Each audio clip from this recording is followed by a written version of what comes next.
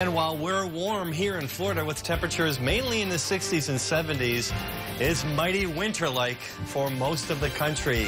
This is a real cold plunge, and it's working in our direction. I'll tell you when the cold air will arrive coming up. I would say it's beginning to look a lot like Christmas, but it's just not with temperatures in the 80s. Not yet. However, as we move through the week, most of the country will be looking a lot like Christmas. Yeah. And we'll get in on that later on into the week. For the time being, looking clear out there right now. Your weather headlines include a sunny, mostly sunny day for Sunday. It'll be a nice day. And then two cold fronts are on the way this week, one midweek, and then one, let's say, Thursday. And then behind that front, cooler air with that secondary front. Now, we do have some cooler air to talk about, and Brittany, I'm going to ask you where this is. You might know, or any of you in the studio or at home. If you're wondering where this is, 1 foot of snow is on the ground, and one more is expected. You know? It's not what you think, right? No, it's not what you think.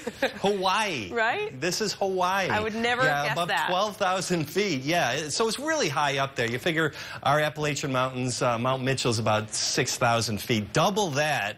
And that's what you get when you get above 12,000 feet in Hawaii. You get snow. No snow around here. It is clear. It's pretty nice. 68 degrees is our temperature. Humidity is high at 81%. Don't worry about any fog tonight. We do have a wind blowing out of the east at about 5 to 10 miles per hour. Around the area, 63 in Sebring and Arcadia, as well as Port Charlotte. A little bit warmer in Naples, 70 right there. And Immokalee, you're the winner tonight with the coolest temperature, 62.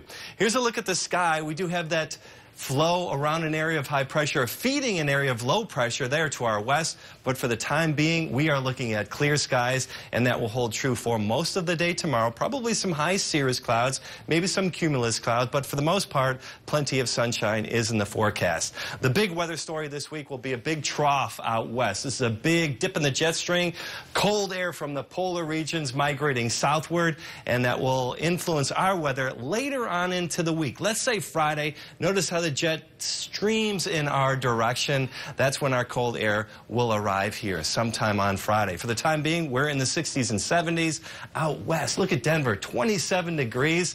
For those of you that come from the northeast, including myself, it's 36 right now in Columbus, Ohio. Indianapolis, 33. Chicago, 31. Expecting some snow tonight. Up in the northeast, Albany, New York, 36. The Big Apple, 43 degrees. That cooler air is moving in our direction, but it will not arrive until later on into the week. So enjoy the warmth for tomorrow. If you're heading out on a boat, east winds initially, then shifting to the southeast. Moderate chop in the Bay and inland waters. Offshore seas between 2 and 3 feet with the temperature of the water, 72. Tomorrow, mostly sunny. Beautiful day, 83 for the high. Monday, a few late showers in the day. Late showers in the day on Tuesday as well. Ending Wednesday, 82. Pretty good day on Wednesday. Thursday with that secondary front, more showers, and then behind it, cooler air in the forecast.